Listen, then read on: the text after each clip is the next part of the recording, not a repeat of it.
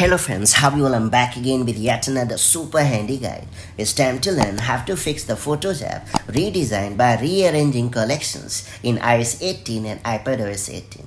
In iOS 18, Apple has redesigned the Photos app. Unfortunately, many have found the revamped design of the stock Photos app rather confusing. If you have also found it chaotic, there is a way you can fix it by rearranging your collections. That said, let's learn how it's done the right way. So first and foremost, you have to open the Photos app on your iPhone or iPad. And then you have to scroll down to the bottom of the screen, and then you have to tap on the Customize and the Reorder button.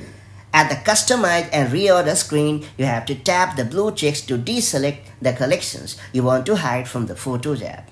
Furthermore, you can also tap and drag the collections to change the order of how they appear in the Photos app.